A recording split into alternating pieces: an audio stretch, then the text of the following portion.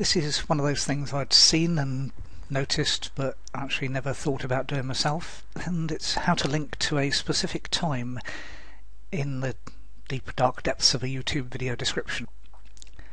There's lots and lots of pages telling you how to do this when you're pointing to a YouTube video. That's just add an extra bit on the end of the string and it says go to that number of seconds. That's fine. But if you put that kind of link in a YouTube video description, it just puts the whole long ugly link in, and that's not what I'd seen.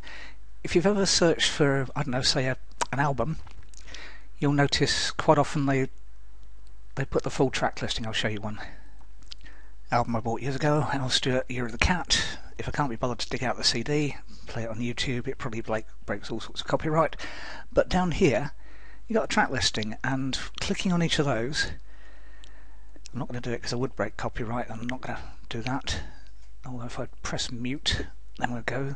Notice it at the moment it's on 8 minutes 14, which was I'd press Midas Shadow. But if I wanted to go to Broadway Hotel, it'll go straight to that place in the video. How do you do that? Because clicking on those, let me just move the screen.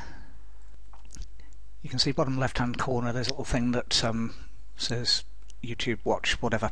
It just disappeared, and that's just got a hash at the end of it. So if you go to the actual source of the page, all it has in the underlined link is that. So how's that magic happening? And it took me ages to work out. I needed a support email to someone, and I said, "Ooh, it's easy," as these things always are. And it really is easy. I'd overcomplicated it, which I can do, because being a techie you kind of think, oh, it's got to be complicated, and it's not. It's designed to be really easy. You just put a time, literally a time, so that was 8 minutes 41 seconds or whatever it was. You put that followed by your description, and when you press publish, YouTube will actually turn that little bit, the 8 minutes 41 or whatever it happens to be, into a clickable link that goes to that precise time in your video. So it's a fantastic way of getting extra backlinks to your video in the description, and it really is as simple as that. I'll show you it in the text on one of my videos.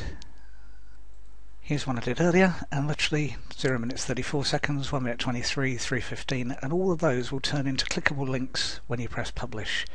So we'll show you those in that particular video. Click the show more for the description, and there we are. That one, as you can see down the bottom, goes to there. That'll go to 1 minute 23, that'll go to 3 minutes 15. We'll click on them. Also, a lot of people use YouTube as a search engine. We've got that. It goes that way. It really is that easy. Go off and do it. It's a really neat trick, and it makes it life easier. If you've got longer than 1 or 2 minute video, it's really worth doing, and it doesn't take very long. You just click to roughly the right place, take a note of minutes and seconds, put it in your description just before the bit that's relevant to that content. Okay, thanks for watching.